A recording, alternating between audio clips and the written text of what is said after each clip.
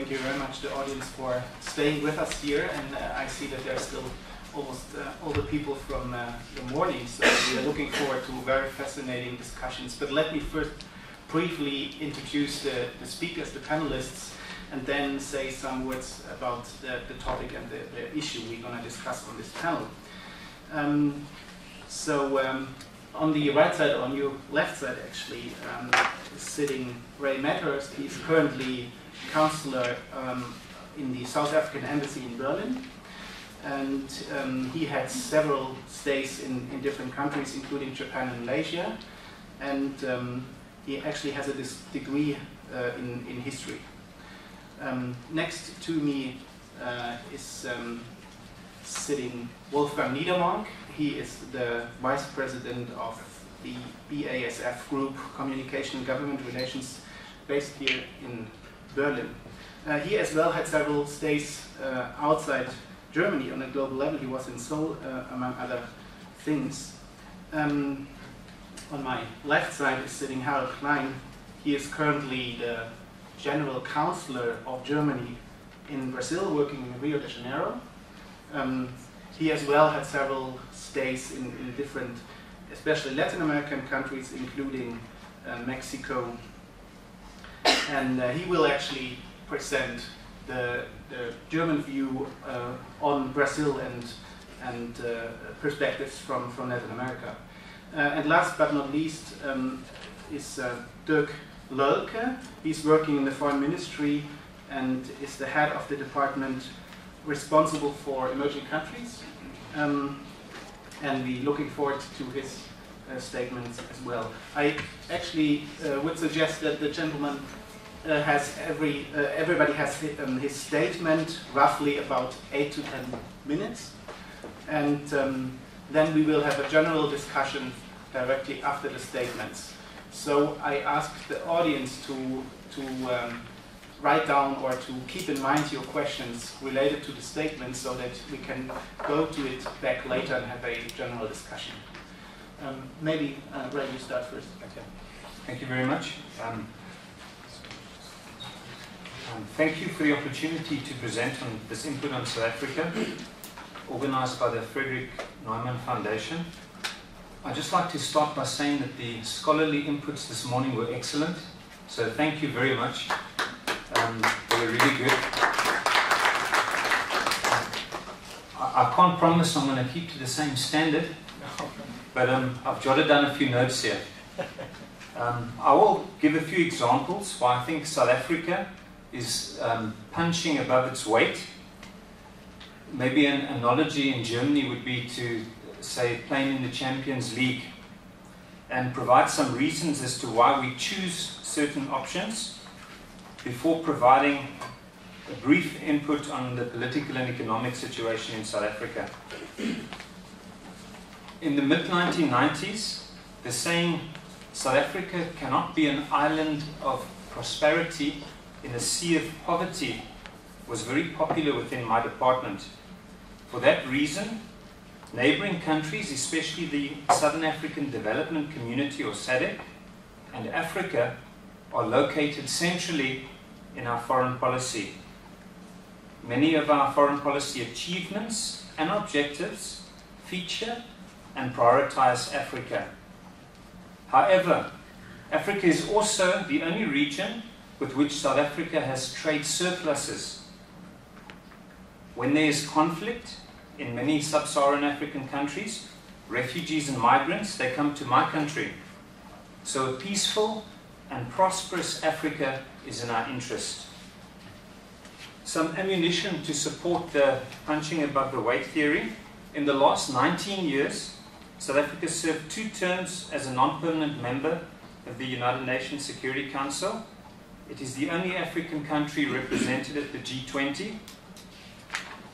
Became a member of IPSA, joined BRICS in 2010. A former South African foreign minister now serves as chairperson of the AU Commission. We have been and are involved in conflict resolution and peace building in Africa. So what do we want from the international community? We have consistently stated that the security architecture in which 5 UN Security Council permanent members have veto powers, needs to be changed and brought into alignment with global realities. In global political and financial organizations, the management structures should be reflective of current realities, with enhanced representation in the decision-making processes. We ask the international community for meaningful changes. With Germany, we have a strategic partnership, and we conduct our relations on an equal basis. We are eager to gain Germany's cooperation and support in the identification and implementation of joint programs in third African countries, for example, triangular cooperation. Where it was in our interest to reach out and to strengthen relations with democratic and like-minded countries facing similar developmental challenges, such as ourselves, we did. The India, Brazil, South Africa, or IPSA Dialogue Forum was established in 2003, focusing on intergovernmental cooperation. When BRIC was formed, we thought it was in our national interest to join it. Although the systems of government of BRIC countries differed, their agenda of working towards the restructuring of global governance to be more equitable and balanced was compatible with our foreign policy objectives of South-South cooperation and expanding cooperation with developing countries.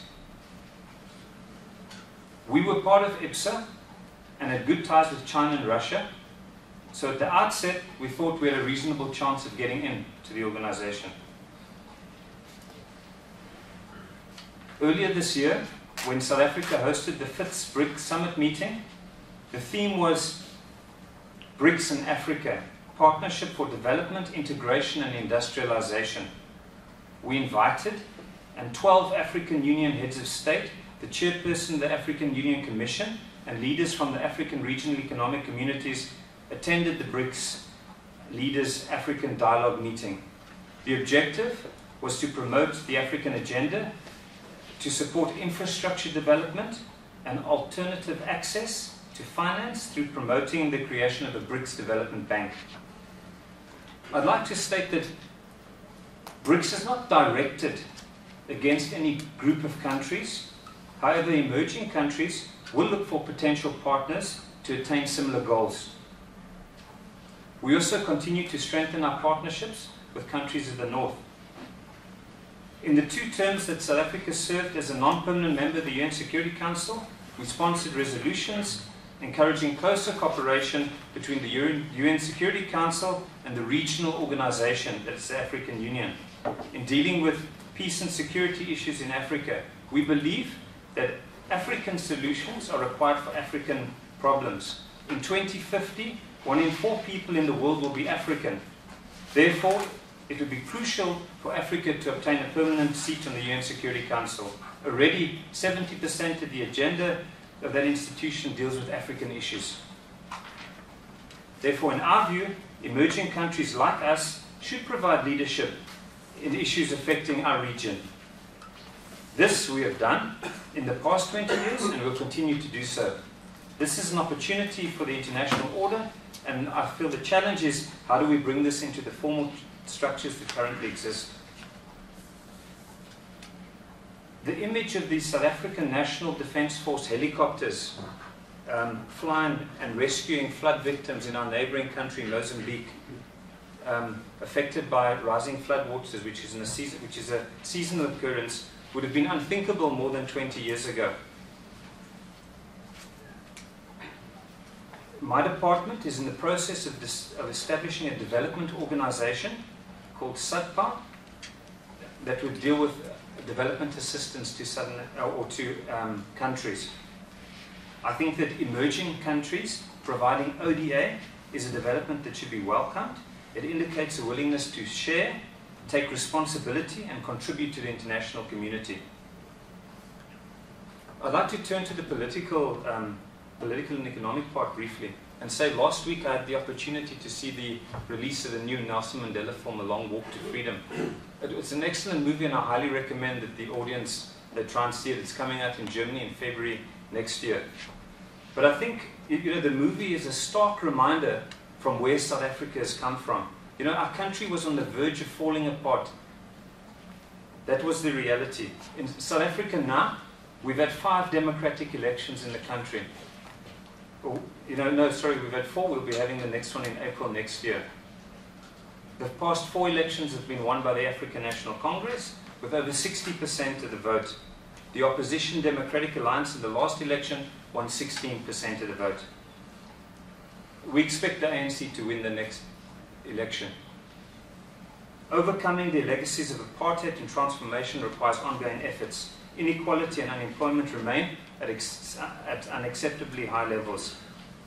With our youth unemployment at similar levels to Greece and Spain, this is a serious challenge for us. We are engaging with the BMBF to develop programs aimed at strengthening vocational training in South Africa. Our constitution is forward-looking and excellent. The courts in the country are independent. Civil society is vigorous, and there's freedom of media. For an economy that addressed the needs of 5 million people to now address the needs of 40 million people, it's like an aeroplane in the air, and while it's flying, you try and change the engine. It's a very difficult task. We might have missed some opportunities in the golden decade, but there have been gains. The GDP is $400 billion US. Our economy has grown by 80% since 1993. There are other areas, 3 million homes have been built, electrification has been expanded, water and sanitation that's been provided.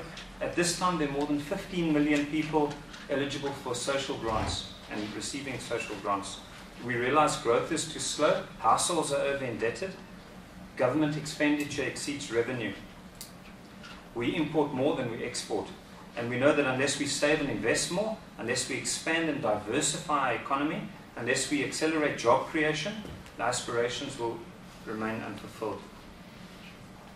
We've got a national development plan that targets a GDP growth of 5.4% to 2030, which we hope will create an estimated 11 million jobs that we're currently working on and implementing. It's a long-term vision. I'd just like to briefly highlight some projects that are in progress. Construction of power stations is underway. Rail capacity has been expanded. We're supporting regional infrastructure development in Africa, roads in Angola, energy projects in Tanzania and the DRC. We've got an expanded public works program that created around 1 million jobs last year. We hope to expand that. So ladies and gentlemen, I'd conclude by saying there are challenges in South Africa. We accept them. We try and overcome them. We're looking for the positives in South Africa. There's much to celebrate, and we look forward to celebrating 20 years of democracy next year. Thank you.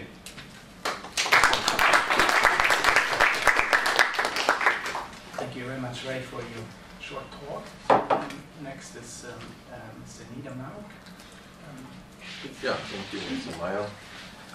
My task is now to tell you our storyline, our view on emerging markets. Ours, that means the BASF chemical company, largest chemical company in the world, and represented everywhere, also in the big emerging countries. And how do we see these emerging markets? And what you have mentioned, to my Asia background, I will focus more or less on China, perhaps India. But you can expect that we have a similar view on all the others, on Russia, on Brazil, South Africa, and all other countries who offer this challenge or danger for us. That is always the main question, and it's not the first time that I'm talking about this question. How do you see, as a big company, this threat or opportunity? And what we don't like is the biased public opinion on that. So what you find here is something like that. Normally I have also these nice PowerPoints today. I was asked to do it without, but I cannot help to show you such things. This is public public campaigning, China and others are a threat for us. There's an invasion, something ugly is happening, it's bad for us. And we have to be aware. Yeah? It's really rubbish. And or this one, yeah. It's only on rivalry, and we are threatened. And it's not only the so-called simple papers like Bild. It's also Spiegel and Focus who do such things. And also the Economist is not better. It's not only in Germany. For example, this one, I don't have the original paper. That was from September. And you have something like Schadenfreude. You cannot explain it in English. I think there's no translation for it. But you are laughing about somebody who is in trouble. And of course, there are some people in trouble now. China is perhaps still ahead, but all are not as strong as they used to be. So, is that a reason for us to laugh about? No, absolutely no. What we need is opportunities and markets, and companies like BASF look for additional markets. Of course, we are strong in Europe, but this is more or less stagnation. Yeah? There is not much momentum in Europe. We hope that there will be recovery, but we see some momentum in the United States due to the shale gas revolution, the industry. There is a renaissance of industry, but that's also nice to have. The real big opportunities are in the emerging markets, very obvious.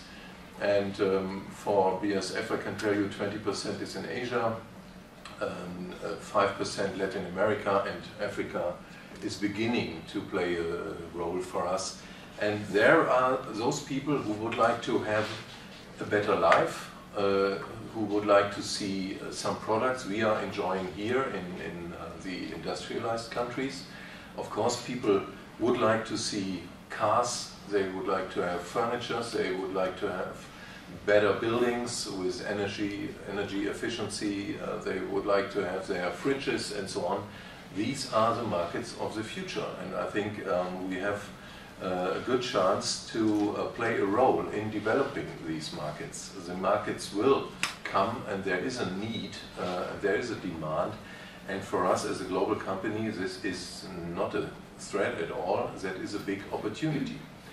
And so we are really bullish on China, on Brazil, on all these countries, because they need our technologies and products. And we have a good recipe to enter these markets, because as you all know, in China and Russia and other countries, there is perhaps a certain lack of sustainability understanding. Perhaps the understanding is already given, but the possibilities to act in a sustainable way, seeing the needs to bring people out of poverty are perhaps a little bit more urgent than only looking on sustainability. What we bring as a multinational is this sustainability approach. So our standards in environmental protection, our standards also in social protection, in labor protection, our values. We are not interfering in these markets as a political stakeholder directly, but indirectly, of course, we strive for improvement also on these levels. And since we are better prepared to cope with this environment, and so what we are looking forward to is good governance and a positive development, as you described it, also for South Africa and your neighboring countries. And so that is our main positive approach. And of course we can prove that we are investing additionally, not instead of, but additionally. So what we don't find is that we close down factories here in Germany. By the way, it's also not possible to close down the largest integrated chemical plant in the world in Ludwigshafen. You simply do not close down such a thing. Yeah, we need it, that's the basis. All our investments in emerging markets are additionally. So we enter new markets. It's not a threat for Ludwigshafen, it's in addition. So we have the largest single investment of BASF history in Nanjing, in China. Several billions we invested in a Verbundstandort, as we call it, also a term you cannot translate into English, where everything is connected in a very efficient way. We have such a thing in Nanjing. We have it for ASEAN as a group of new emerging countries in Malaysia. And we are really trying to make more out of these markets, and the concept is sustainability. One last point I would say is in conquering these markets, and that is our ambition. It's not only that we strive for good governance and interact and advocate for that from a German point of view. What we would like to see is that this is done from a European perspective. What we do is we present BASF more as a European company and not as a German. Of course, it's not always too clear. We have the German roots, very clear. We have the made in Germany image, and we like it. But what we would like to see more is to set on the European card and to play the European card in order to get relevance in our political and economical advocation in those markets. We think in the long run that is a better concept, and perhaps we can go into detail later. But this is our very positive storyline for China, Brazil, and elsewhere. It's not a threat, it's a challenge, and we are prepared to do it. Thank you very much for this very positive statement, and I think this links perfectly to Mr. Lölke, and leading to the question, of course, is it really only a positive-sum game, or do the Foreign Ministry have a different view on this? Thank you very much. Yes, I intend to give you some headlines before our colleague, the Consul General, will sort of exemplify what we think from headquarters by giving us the view from Brazil. The rise of the South, to quote this famous UNDP document, is of course a fact that we can and should embrace. We have heard about the positive effects. It's certainly no zero-sum game, and it does not mean necessarily a decline of the West if we do not allow this happen. First of all and foremost, the rise of the South reduced poverty. Hundreds of millions of people came out of dire poverty, and new middle classes are rising all over the world, which seems to be a very positive thing for us, because middle classes, as we think, should have more or less the same ideals that we have, like they are looking for good education for their children, they want a clean environment, and they want to buy, of course, German cars, as we have, and fridges, as we have heard. So middle class is a thing that we embrace too. And another positive issue is good governance. Apparently seem to play an important, good governance, not necessarily democracy. Good governance played an important role in this development of the rise of the South, and most poor countries in this world, most poor countries in the world are poorly governed too. So we'll all benefit from these developments if we manage the challenges of this enormous changes worldwide. Because on the other side of the development, we see the international order, the international post-war or Cold War order coming under stress. New global players question the post-war order. UN, WTO, IMF, World Bank today still mirror the post-war order. They haven't been thoroughly reformed, and they urgently need to be overhauled. The Security Council seems to be unable to solve even the most outrageous challenges. The Syria issue recently is maybe only an exception. We still have to see how this will develop. WTO seems to be unable to conclude the Doha round. The United Nations climate conferences are not too successful. So we see that the so-called effective multilateralism, as we call it, is not really functioning too effective.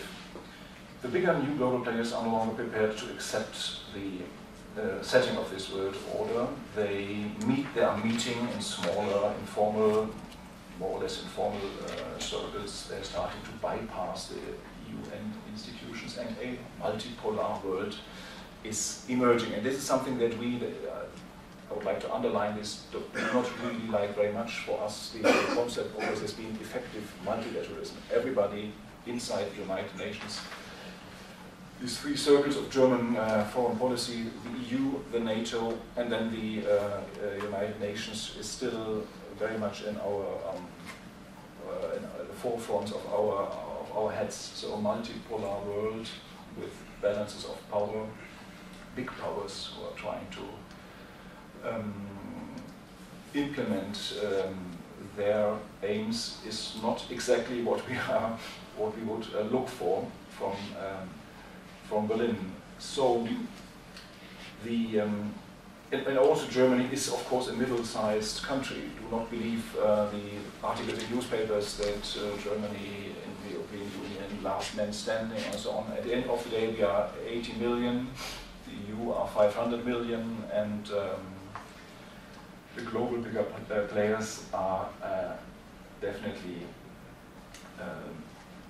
stronger than we are. So we would, of course, favor a reform of the existing organizations of the international order into a new rules-based, transparent, general international system. And we would favor this and not sort of would have the tendency not be in favor of creating new organizations parallel to the existing ones. This is something that you should keep in mind. Let's take the BRICS as because we have mentioned it, an example of what seems to be or may lead to a continuous fragmentation of the world. You know, it's a bit ironic, I would say, that the BRICS countries, after the Goldman Sachs study has invented this abbreviation, this acronym, started to meet, but they are continuing to do so. We know that there is a lack of, let's say, ideological unity inside this BRICS groups. They have not so many common aims, except that they don't accept parts of the existing setting of the international order, but they are meeting continuously at different fora. It's not always easy to find out what they have negotiated about, and they are also starting something like an institutionalizing effort. There are first decisions on the currency exchange reserve, and on the horizon we see perhaps a BRICS bank, of course bypassing existing institutions. And frankly, we would prefer that the BRICS countries would exert their responsibility inside the existing international organizations, which of course have to be urgently reformed, to underline this again. Then what we did last year, last thing I mentioned, is the German government adopted a strategy which is called Shaping Globalization, Expanding Partnerships, Sharing Responsibility, which frames our policy vis-à-vis the new global players, which we call in German neue Gestaltungsmächte. I now use this term neue Gestaltungsmächte, global players, more than Schwellenländer here, than emerging countries, because I think they are now have emerged enough. Then we at the moment are drafting strategy papers for each of these bigger global players inside the government in sort of interministerial steering groups chaired by the Federal Foreign Office. Short political papers which outline our aims and the aims of our partner and try to figure out common ground for cooperation. We're always planning to establish new fora for networking with these new players on certain horizontal issues like water, climate, energy, and also to dovetail this national strategy, because it's a national strategy, with the EU strategic partnerships. Of course, very important not to have different approaches at different levels. So, to sum it up, yes, it's a very positive, development. If we manage, but this is a big if, a reform of our existing international order, and that means a reform of the existing organizations of the United Nations, etc. Thank you very much. Thank you, Mr. Lölke, for this really interesting remarks. I think there's much room later to debate how exactly the German position is, and I'm personally really interested in hearing more about the new German strategy to be formulated at the moment. And last but not least, we go now to the Councillor General, Mr. Klein, giving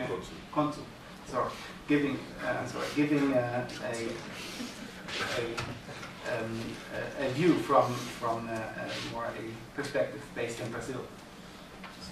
Thank you very much. First of all, thanks to the organizers for preparing this very interesting topic and this very interesting meeting.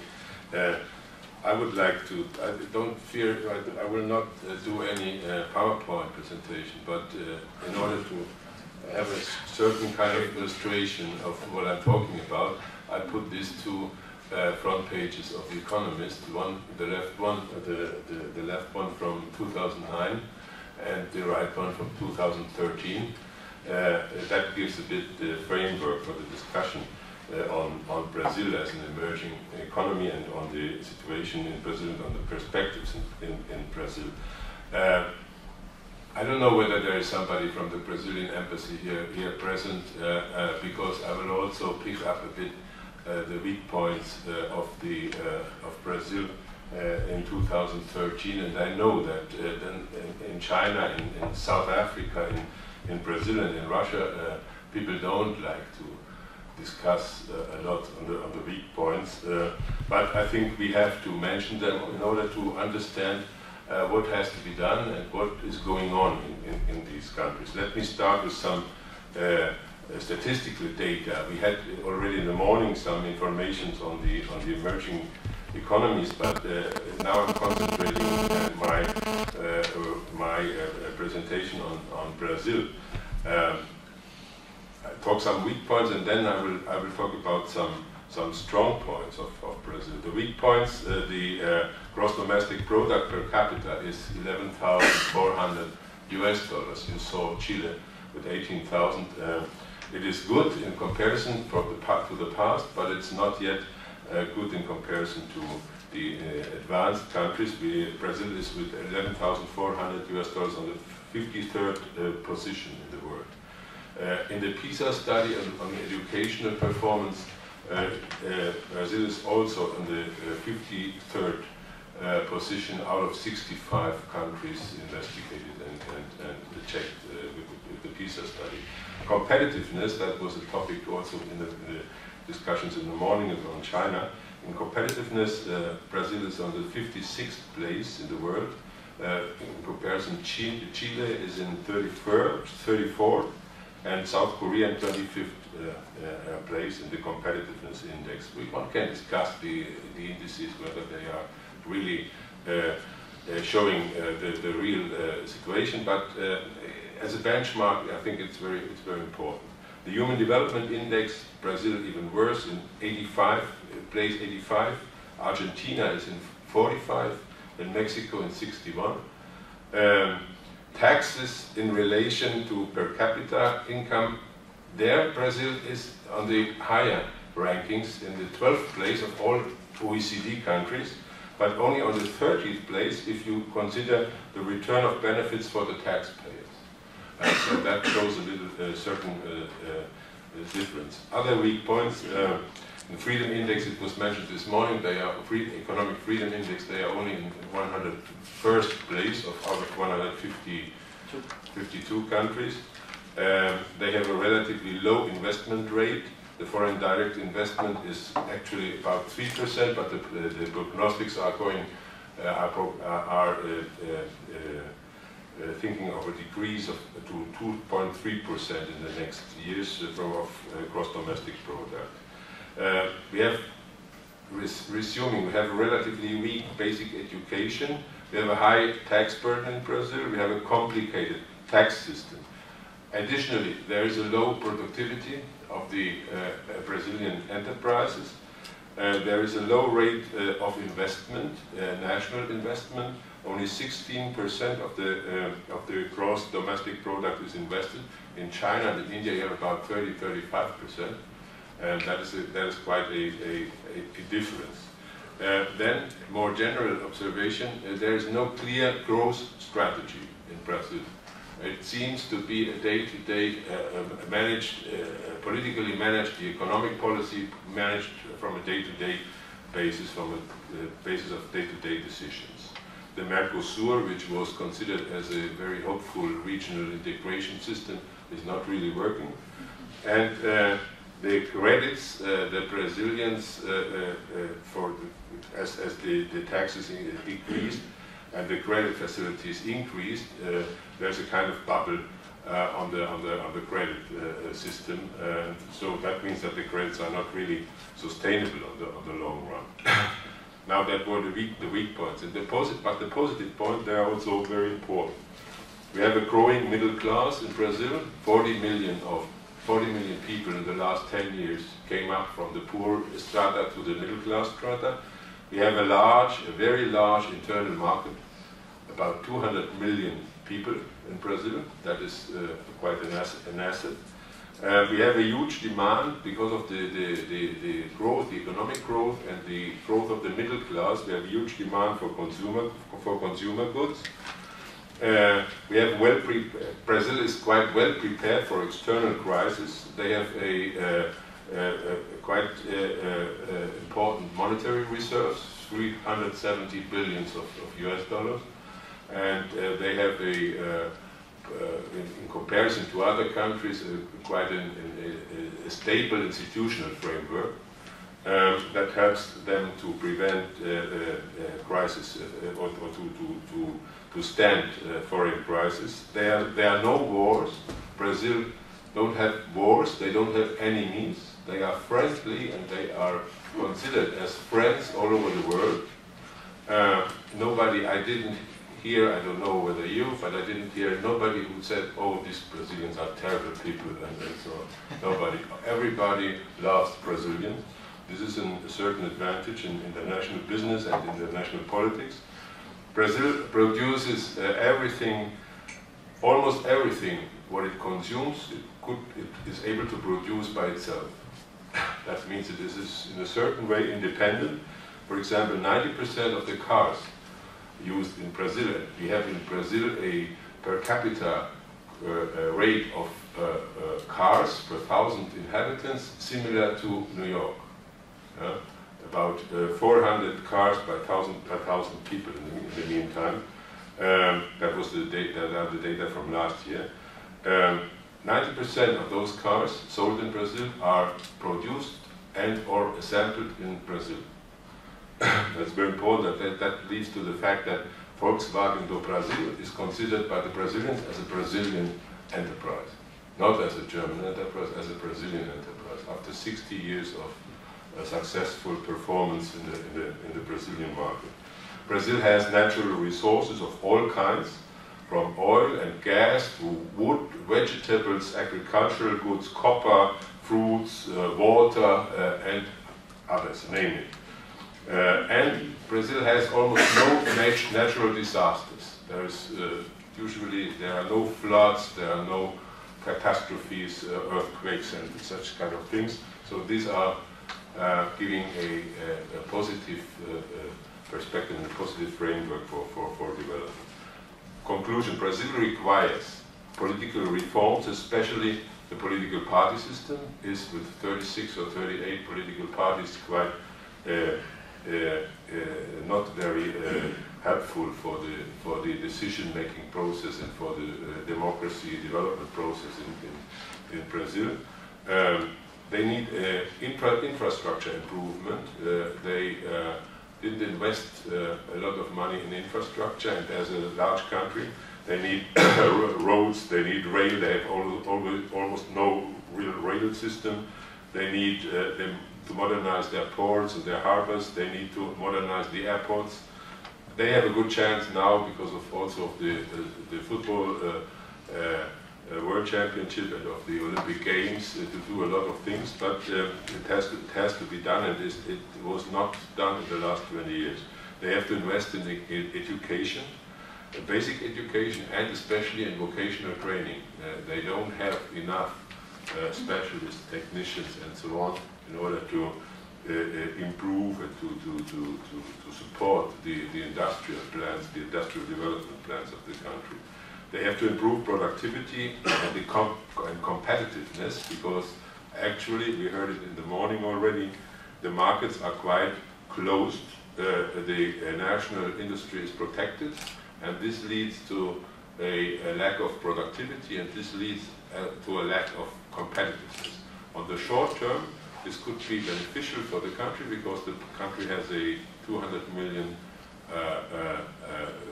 large internal market, but on the mid and long term, this will impede further development. Brazil considers itself already part of the Champions League, but in reality, I would say they have still to pass a hard qualifying process. I would say they are also a bit in the situation of this high expectation trap, which was mentioned this morning, because the rapid, the quick development of the last decade, especially of the last decade, led to let the new middle classes and the new educated young people expecting much more than the state is able to deliver in the moment. And this led already to this demonstrations, these violent acts, and so on and so forth. This is quite a challenge for the country. But I'm optimistic. I think on the midterm and on the long term, there are positive perspectives. If they manage to implement these mentioned reforms, there are more chances and opportunities than risks for Brazil and for the strategic partnership with Germany. Thank you.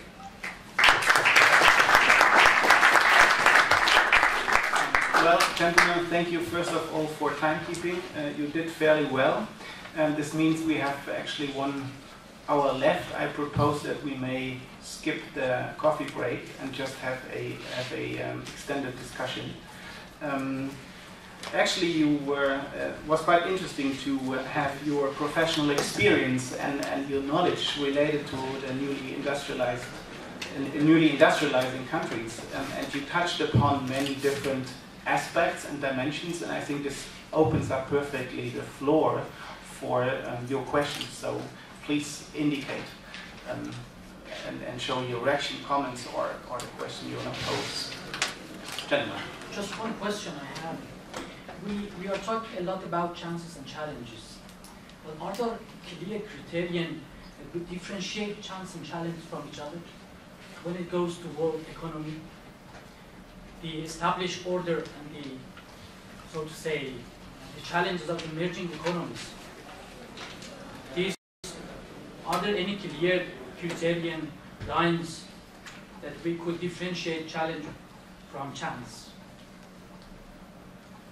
Maybe we collect another question.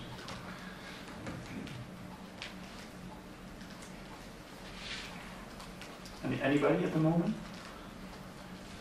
Well, that's a fairly difficult question anyway, so who would like to go forward?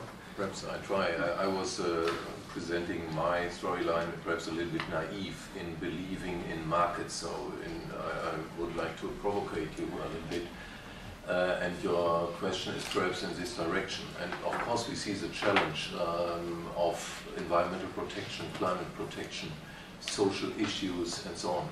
This is definitely a big challenge. We cannot only dream of growth in the same model we had it in the West. So we have to turn on the sustainability issue and bring in these new concepts of all things related to sustainability thinking to the BRICS countries and all others. Africa is not only related to BRICS, but all the neue Gestaltungsmächte as well, of course. And this is a major challenge. It's not only selling cars, it's selling a new concept of mobility, it's selling wealth and better lifestyle at a price you can pay. Of course there will be an ecological price, no doubt, but it must be balanced to the benefit in these countries bringing up wealth. And this is, I think, again, both to your question, is chance and challenge. The Chinese, by the way, perhaps somebody have heard it, in the 90s everybody was bored if you listen to this quote, that the Chinese sign for crisis is combining chance, the sign for chance and challenge in one single icon. And that's a typical Chinese concept. It's not only black and white, it's all connected. You don't have only a challenge and only a chance, and you cannot really separate it. The challenge is the chance. It depends on your perspective and your solution. And so I couldn't find criteria really to distinguish between these two realms. Yes, I would say, I think the question, challenges and chances, it is related to each other. I think we have to see the necessity to make a kind of, to jump from just a quantitative approach to a qualitative approach, from a popularity success to a sustainable sustainable policy. And these are the differences, and I think this the first is a challenge because the leaders are already confronted with the challenges. Yeah. So now they have to go a step further. And I forgot to mention one point regarding Brazil. There was a foreign research crew doing analysis and research in Brazil at the beginning of the year. They came to an interesting sentence as a conclusion. They said Brazil is politically underestimated and economically overestimated. And this is a kind of truth, I would say. I can understand that perfectly, living there and taking notice on the kind of discussions and on the issues I mentioned before. Economically overestimated because of 10, 15 years of permanent growth without creating the structure, the respective structures for a sustainable growth, and politically underestimated because Brazil managed to get into almost all important international organizations, to widen their shares, to get more responsibility and more votes in different international organizations, and they managed to get allies, especially in the south sphere, to introduce their demands in the international stage. So may interfere to make a little bit concrete the question. When I would talk about challenge, I refer to these three phenomena mentioned just on the screen. Challenges towards liberal democracy, market economy, and international order. These emerging economies, how kind of challenges they pose or create towards these three, so to say, mentioned phenomena there, to make it a little bit concrete. Maybe we take the last issue first, the issue of international order, because that's something Mr. Lölke has already addressed. Maybe you could elaborate a bit more.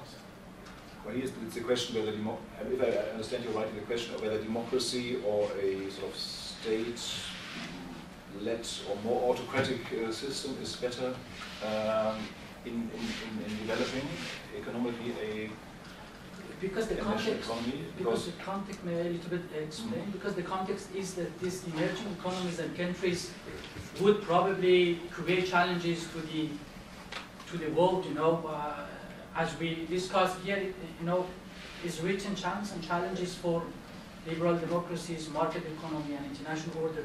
My question is, what kind of challenges these emerging economies would create? Of course, what we have already mentioned, the scarcity of of water supply, of food, very important, and of other raw materials can of course lead to violent clashes. We know these scenarios of think tanks on those issues. This is well known. That's why I was sort of stressing the issue that the reform of the international order accepted by everybody is so important, and not only let this process develop at ease. China, maybe the single most important issue of this globalization thing is, as we read, starting to sort of secure its raw material import from Africa and Latin America. Of course, this could lead to sort of competition. Yeah, you know, maybe on the climate issue is an area that one can look at. We hosted COP17 a couple of years back, and South Africa is a big emitter. You know, we're a big polluter, like other countries. You know, so in areas like that, you know, you need to bring the parties around the table, and they need to work together. Otherwise, the international system is going to suffer. You know, everyone will suffer. You know, our children suffer, their children suffer. So, you know, I think climate, you know, highlights the necessity of working together. Also, energy, perhaps. You know, those are, you know, if you don't address the challenges, you know, then, you know, they're going to be, you know, environmental consequences, you know, for future generations, and that's a big imperative to, you know, for the need to work together, you know, on one specific issue. I have another question to Councillor Medhurst on a related topic, not climate, but investment climate. How has the investment climate in South Africa's mighty mining sector evolved as compared to the investment climate in other raw material extracting countries in Africa, such as Namibia, for instance, with its nationalization tendencies? You know, I think the nationalization debate has been put to rest. There's no, you know, the nationalization tendency, there's no tendency towards nationalization. It was one individual within a party belonging to a small group. When the leading party in government had their last national meeting, you know, that issue, it was closed. You know, our ministers have come out to say, you know, there's no movement to nationalize the mines. So, you know, in organizations, we're a democratic country. In parties, you know, there is debate within parties. So, you know, I think the nationalization debate, you know, that, you know, the person who was Julius Malema, who was, you know, running with that debate, is no longer within the party. You know, he's established his own party to compete in the next elections in April. But I think in terms of the, you know, if you look at the underlying reasons why, you know, these issues come to the fore, when you've got extreme poverty, you know, high unemployment among youth, you know, over 50% unemployed youth, you know, then you've actually got a huge and a vocal support base, you know, and the government, they need to do something to, you know, address the job creation issue, you know, because otherwise, you know, there will become, you know, populist slogans become then more attractive. You know, on the mining specifically, you know, I know that legislation has been amended, and I'm not really an expert on the mining sector, so I wouldn't like to perhaps venture into, you know, one specific region. But I can tell you what for us was another big concern, you know, was the bilateral investment treaties. Last week, South Africa cancelled the bilateral investment treaty with Germany. You know, it was from the embassy side. You know, we told by the German chamber, you know, for German SMEs to go into your country, Mr. Kochanka, the ambassador at the Auswärtigen Amt, he says, you know, you need a spine of arrangements. You need a bilateral investment agreement and a double taxation treaty. So if people come to him and you haven't got those, hey, it's like a big issue. They can't advise them to go to your country.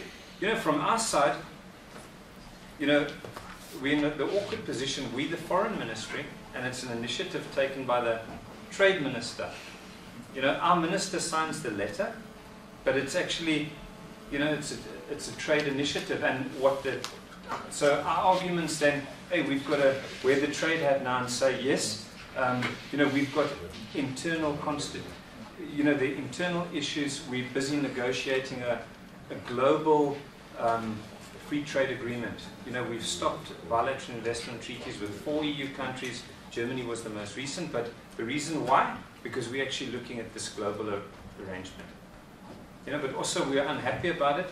You know, we write to Pretoria and say, hey, we're unhappy, but, you know, we deal with on Thursday when we go meet with the DEHK and the chambers and the economics ministry, you know, I'm sure we'll have a long, you know, debate further on this. But it's, you know, I mean, you know, we've got to state, you know, what the facts are.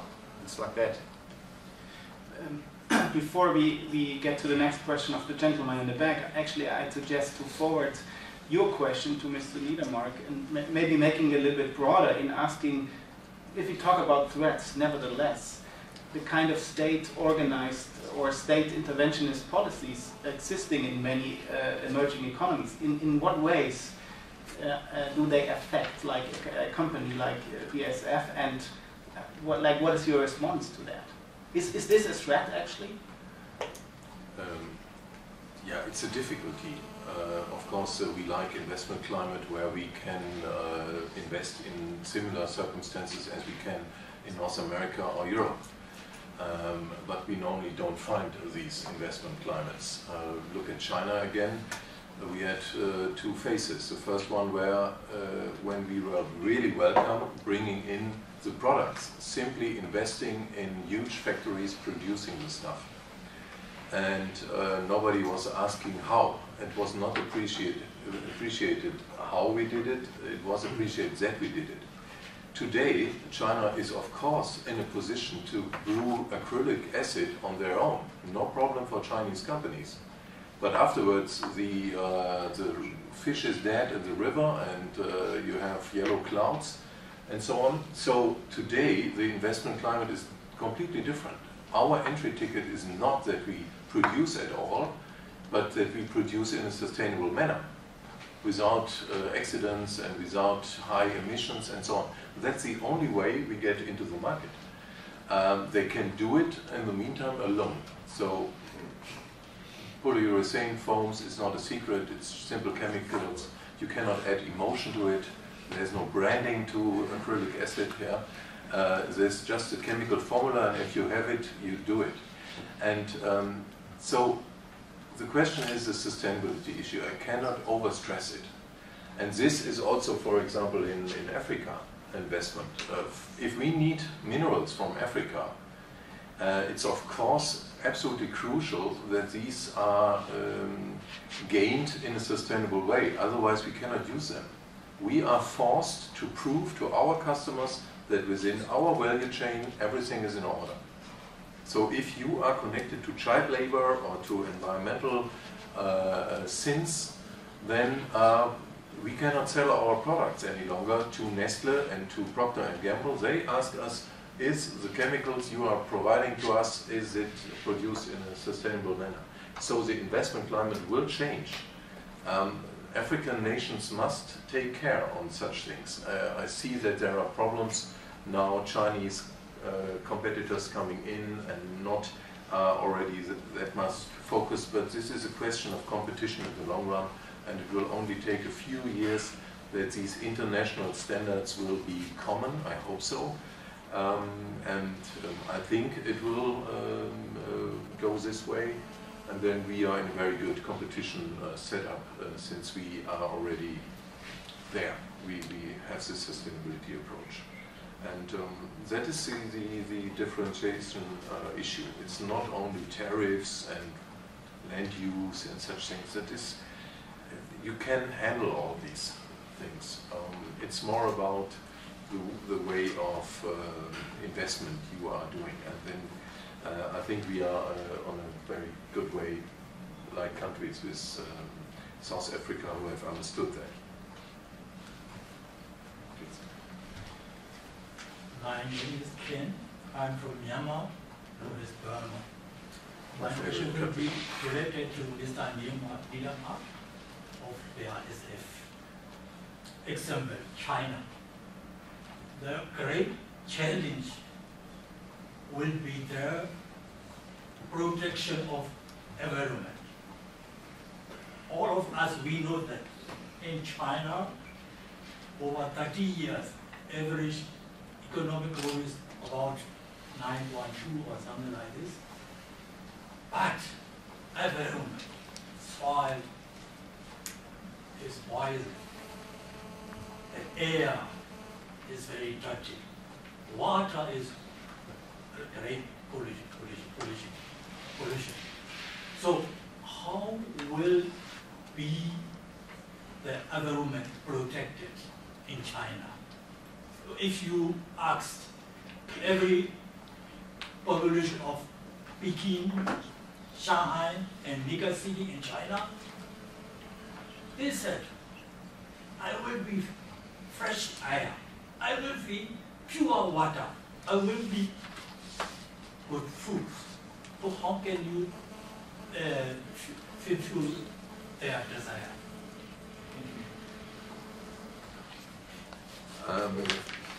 Just for my data background, I brought a presentation here, and you have some pictures on China with the pollution and the protests. Meanwhile, you have 80,000 demonstrations a year against environmental pollution, and you have a strong political will of Chinese urban population to fight against this environmental sins. And so there is a certain process of recognition in China. We strongly feel that they change the way of investing into industry, what I told you before. And for you as a really the latest interesting country on the scene, now entering global economy perhaps, step by step, will be a long process. Of course, you can learn from that very strongly, and can learn that you do not repeat all these mistakes, and that would create for you the challenge of self-restriction in a way. You cannot do it in the Chinese style immediately. And by the way, we as BASF wouldn't get into your country immediately and build a big plant because of your Yakuna gas fields reserves. That's not the concept for your country. It must be a relatively slowly processed. I know that your population is also longing for a better lifestyle, definitely. They want all these nice products the rest of the world is enjoying, and you must be very careful to keep that in balance. But don't repeat the Chinese mistakes, and companies like ours and many Western companies, it's not only ours, we are not the only ones, they have understood. And if you rely on those companies, it's the best concept. By the way, it's a personal remark. I opened the first business office in Myanmar '96 and had strong hopes that we have the process, which is now started already mid of the '90s, was not possible, and I'm very happy that it's not started. And I think that is the most sympathetic country in the region. I love it. It's just a personal remark. Next one. My name is Devashish Bhaduri. I came from Calcutta. I'm a German engineer and MBA. In my life, I couldn't allow myself to retire in this country, but today I'm retired. You understand me? From profession, I'm retired. I want to ask Mr. Niedermark, the government of India prefer to work of cooperation.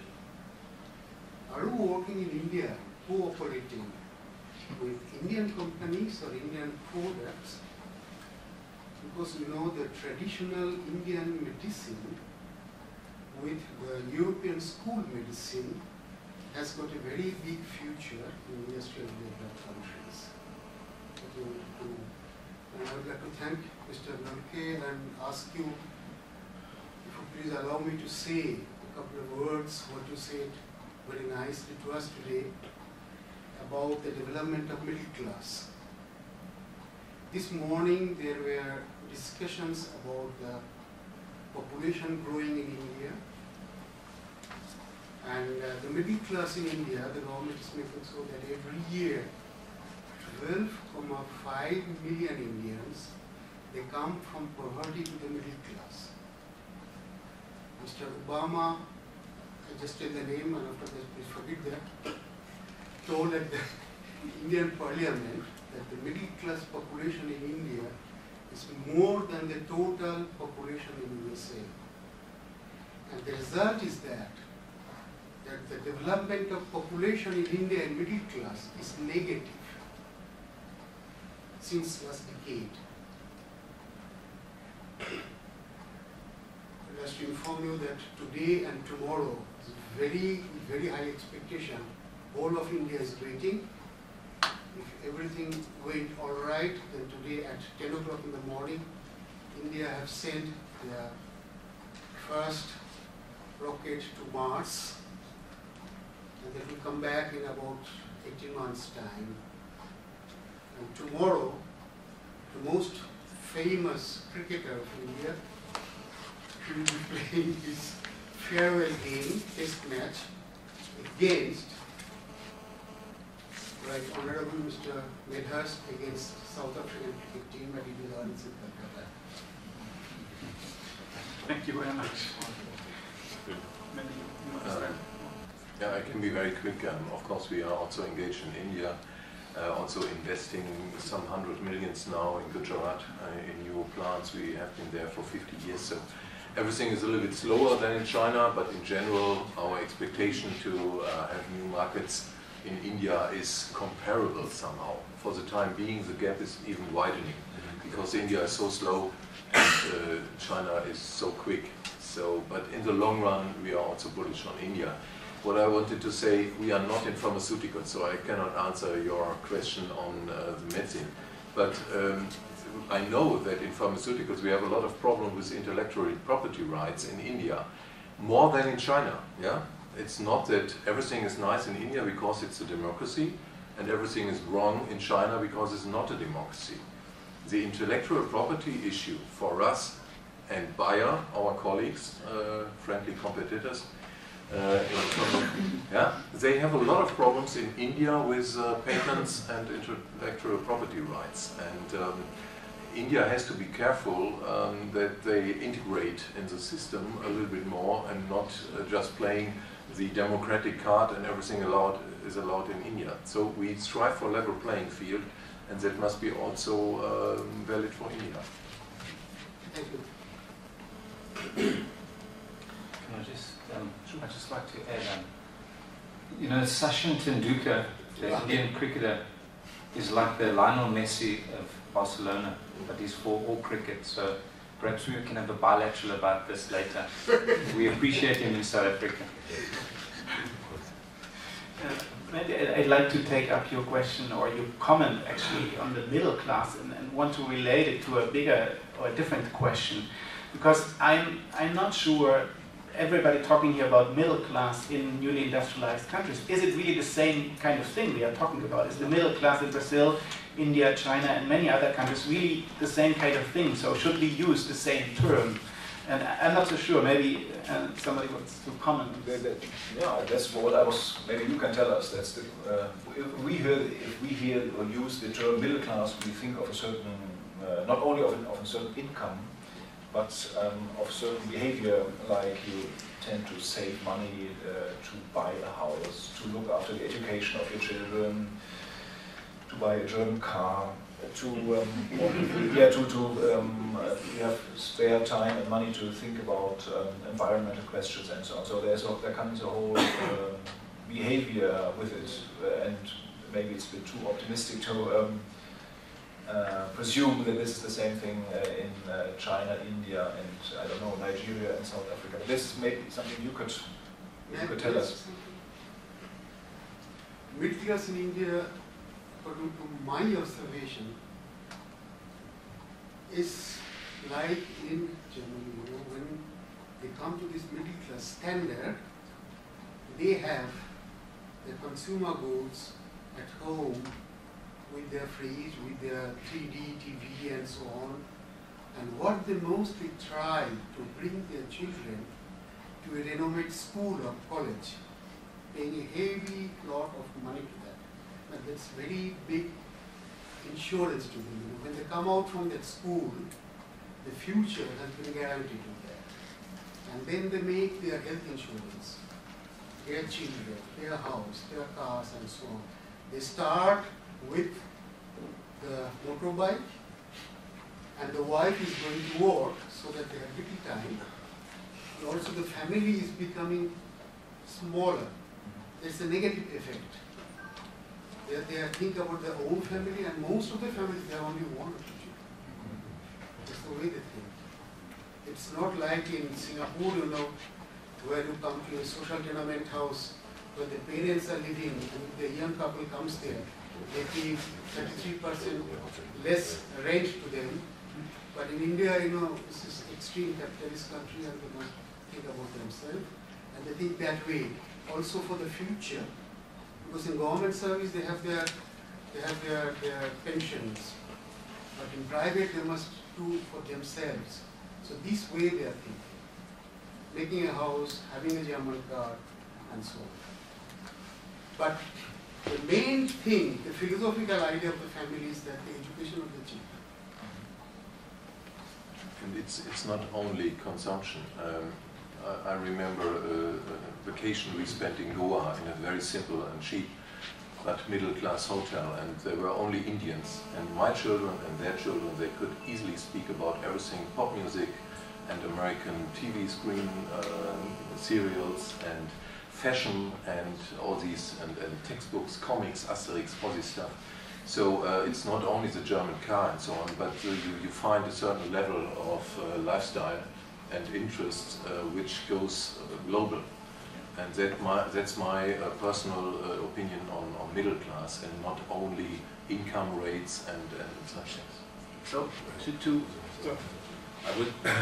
I would say the first thing is the hunger for consumption, because those people who were not able to buy consumer goods for a long time, even maybe their fathers, their family was not able to buy that. They have the first attempt is to be able to buy a cell phone, to buy a washing machine or a fridge or whatever. And then the next stage, what you mentioned, I would consider that the next stage. After satisfying the basic consumption needs, then things are education and professional outcome for the future and so on. Environment is even later, consciousness for environment and so on. But at least what I have observed in Latin America for a long time is that the people who have the chance to come out of this daily survival war, that they first they consume, and then the other things are come. And I think this is also an important focal point for for the industry. And you can see that, that if you see the numbers of cars and the numbers of mobile phones sold in Brazil in the last years in comparison to the years before, even and in comparison to the income, to the monthly income, is impressive. It's really impressive. They have this higher number of cell phones in Brazil per capita than we have here. Yeah. So what about production standards? Some weeks ago I went to the supermarket to buy some baby food for the baby of my son. I suppose it was Mr. Hipp who had a little writing, and he excused that all this food was going to Asia, especially to China. Are there no rules or laws or norming, or how can I imagine this? What is going on there? So that the people there don't trust their own food industry. It's again the same story. Sustainability thinking in China is awakening. So many middle-class people from China who have the chance to come to Germany, buy all this stuff. Of course, we also observed it, that in Prenzlauer Berg there's a shortage of hip products. Yeah. It's no joke, it's real. Yeah. And that's exactly our business model. We bring in the better products, and we even produce it on the spot. Take, for example, softeners. You know, this stuff you need to make the plastics flexible and not that hard. You find it in toys, for example, even in medical instruments and so on. And of course you need better softeners, which do not harm your health. We have them, and we can sell them for a very good price in China, meanwhile. That is what I meant with the opportunity we find. The Chinese people are no longer accepting, gradually, not all of them, but gradually, these poor products harming their environment, harming their personal health, and so on. And that's, for us, as an advanced high-tech company, a very big chance to get into these markets, to have the better sustainable products and production methods. And of course, there are difficulties and some funny phenomena. Like this one with the hip, I think you can solve it within one season. Next year they will double production and sell directly, and that people don't have to come to Berlin. And they will open shops, I'm sure, in Beijing. It's a big chance. Anybody else to comment on this question? So we take another 2 questions, please. Thank you. Danny, I get the German Council on Foreign Relations, and my question would go to Mr. Niedermark.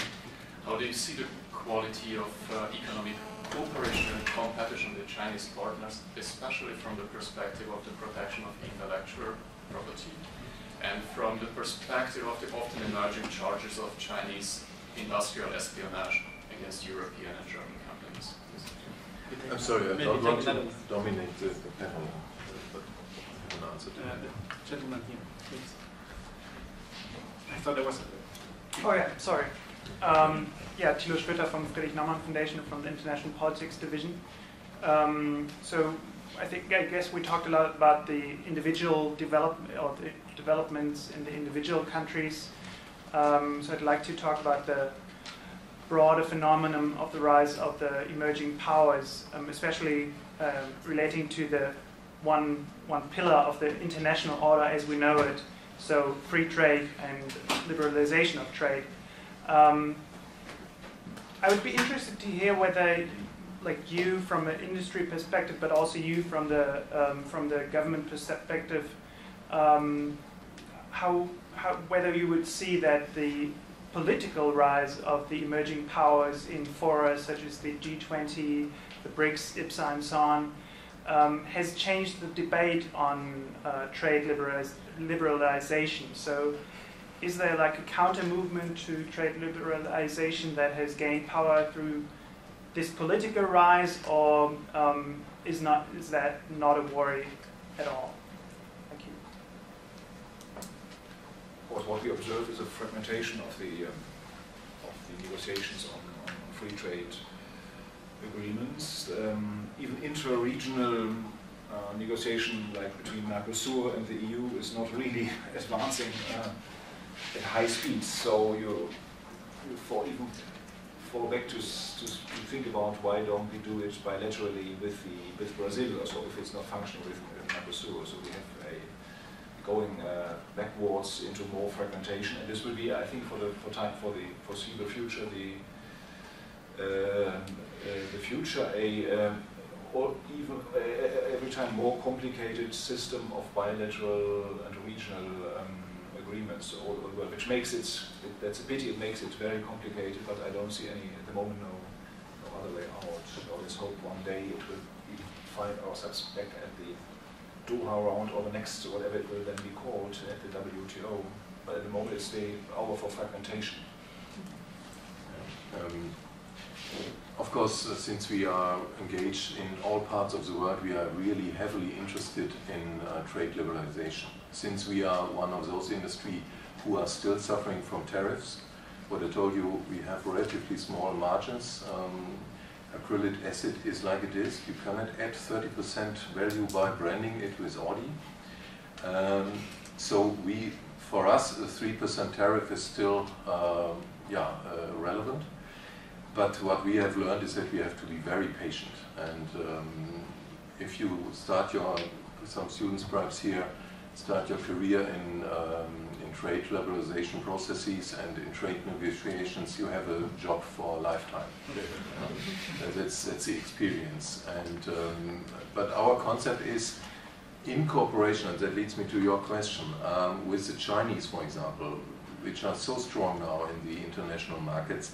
We have to find in a cooperation way that they understand our way of market-oriented thinking.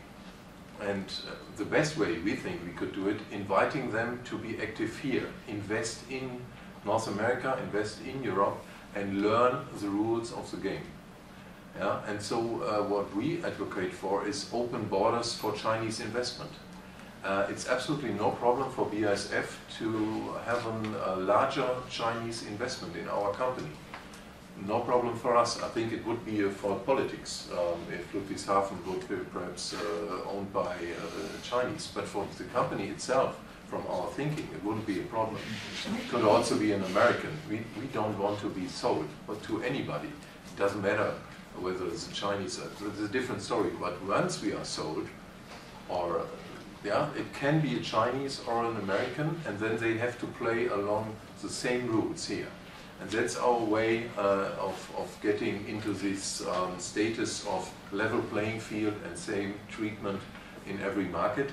And your example of intellectual property right is a perfect one, because we see a very quick development over only 10 to 12 years, how China learned how important it is to protect intellectual property. Meanwhile, you have more cases within China, Chinese company versus another Chinese company in intellectual property issues than with foreigners. And they really quickly understood how important it is.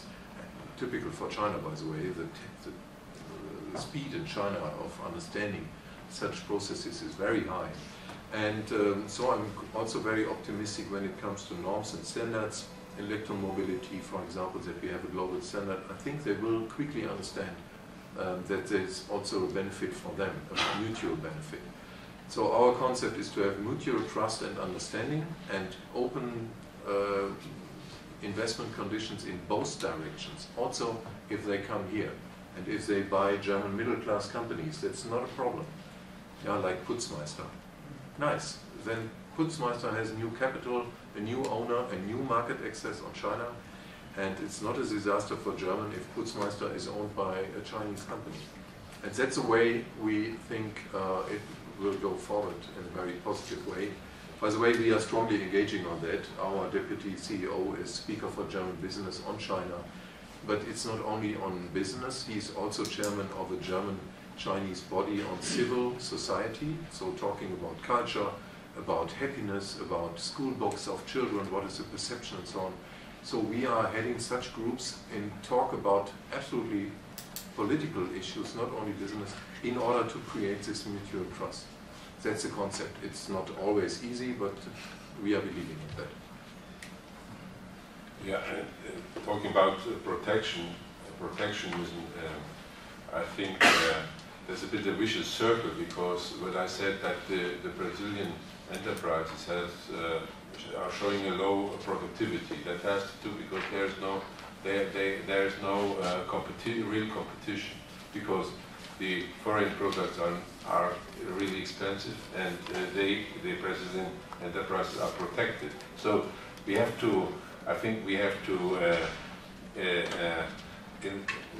stimulate our partners in Brazil to invest more in research, in education, in vocational training, and so on, in order to improve the productivity.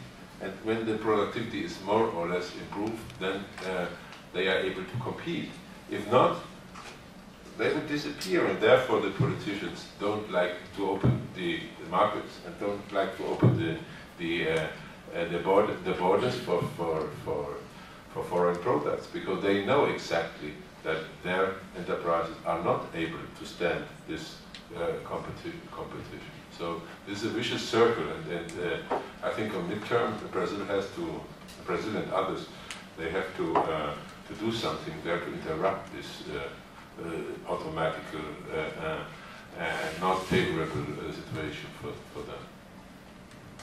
Yeah, I'd just like to add on. I don't want to talk about trade liberalization, but one of the challenges that we find, with one of our products coming into the EU market, for the past 30 years, Germans eat South African citrus in your summer, and then all of a sudden, we get told that it's dangerous. There's a black spot that's on the fruit, and when the containers come in, if they find 5 transgressions, in other words, if they find 5 oranges with this black spot on it, then it can't no longer come into the EU market. And that's from Brussels, a Brussels regulation. Now if we've been this sector. They export 500,000 tons this year of citrus to the European market. Most of it comes into North Europe. Here it's too cold for the bacteria or the spot to grow on the fruit. So it's something that actually affects the southern markets that also grow the citrus, that compete for market share in your market. So those are, South Africa, we've got very good scientific evidence that proves, this, it's not harmful, okay? But yet from an EU level, we get told, it's like this, and that's one of the issues, I think, from emerging countries and developing countries. We've got good systems and scientists in South Africa that, regulate and have traceability of products back to the crop where it's grown. But if you look at the rest of Africa, how much opportunity is the rest of Africa going to have to export agriculture, which Africa is suitable for agricultural growth, into this market if we're struggling to get in with those strict regulations? And that's not harmful to humans. Very difficult. May I add something, because you are also a country of very good wines. Now in the German vineyards you have a huge problem. It's a very small fly coming from Asia, and they really destroy the whole vineyard, and it's a horrible problem also for our top scientists how to stop this. And they have a loss, it's money you lose. No? And you know that Germany is also a good wine producer, and the farmers, they have a lot of problems, and the institutes working really day and night to find out what is the reason, how can we destroy it. And they say, before they didn't come to Germany, but now in general the climate is becoming warmer and warmer step by step. though they can survive here much better. If you go back to your point, actually, I would like to ask you something. Though the argument you are making actually is that it's not only the problem that emerging economies should deregulate or liberate their economies, but it's also heavy trade barriers in place in the European Union and often in North America, right? That's actually, so it's a mutual problem in a way. Right? It's not just one side has to deregulate or has to open up. So it's also a problem of market barriers in Europe very much. And I think that's a very important point to take home. Okay, we have time for another round of 2 or 3 questions.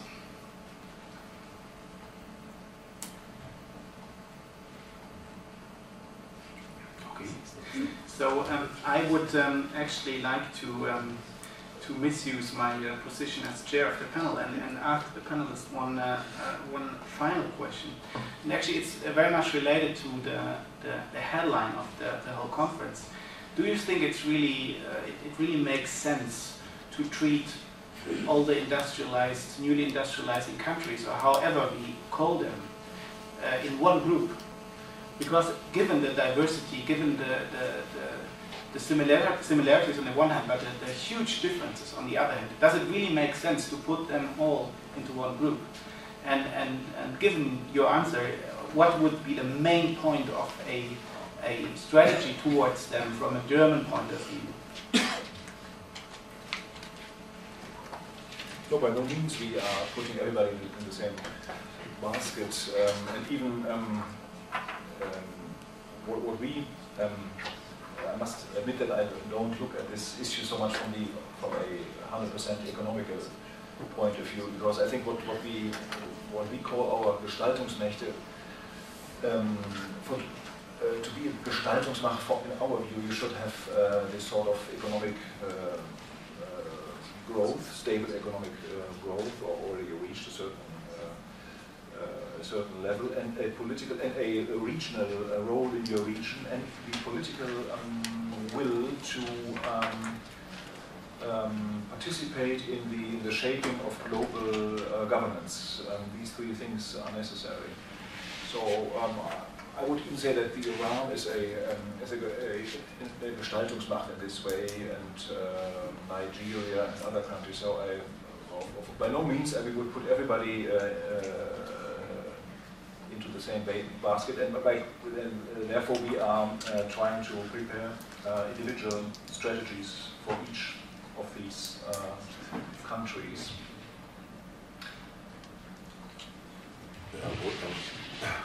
I would like to add that there are some similarities between these countries, but it is really, somebody asked whether this question here, emerging economies, chances and challenges for democracy, market economy, international order.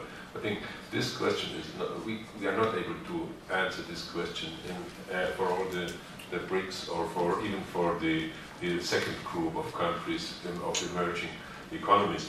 But there are similarities, and I think from a governmental point of view, from Germany, we are looking for strategic partnerships, and I think if we identify common interests with some of them, or with all of them, or individually, or in small groups, we could work together in identifying areas of cooperation and areas of influencing the international agenda on the discussion of certain topics, common goods, public goods, environment, organized crime, water supply, and there are a lot of fields. I think we would be able to work significantly closer together than it happened in the past, and I think this is also only possible because these countries came out of their